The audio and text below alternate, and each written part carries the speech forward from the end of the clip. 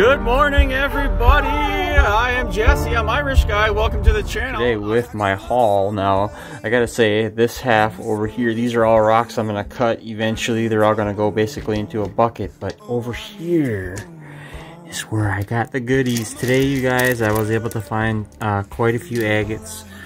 This is what we've got for today, you guys. I got pretty good haul. There was quite a bit out there to find, but it was all covered in snow. So I have to say that the majority of the rocks that I found today were I really had to dig for them and really had to find them. There was nothing laying on top, so I had to move a lot of stuff around. And I was able to get quite a few other, just a ton of good looking rocks. Some of my favorites are in here.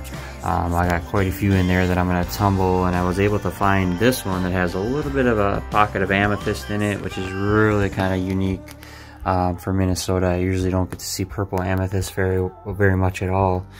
So when I found that, I was really excited. But as you can see here in front of the camera now, you can see I did find some agates, and these are decent sized agates, and I have on this side here some that I'm going to be able to cut. Now I've only cut 3 or 4 full-size agates. I don't have a very good eye for a full agate. I'm really good at seeing the orange ones and seeing the banding and stuff.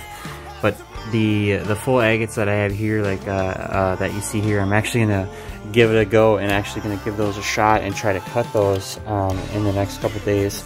I am working tomorrow. But other than that, my brothers and sisters, I should be around this week sometime to do some stuff with you guys. But until then, please stay safe, stay sober, and know that you have a friend in me. If you need anything, please reach out. We are a new channel, pretty much new channel. We've only been on for a couple months now, and we have some new people on the channel too, and I'd really like to welcome them guys and girls as well.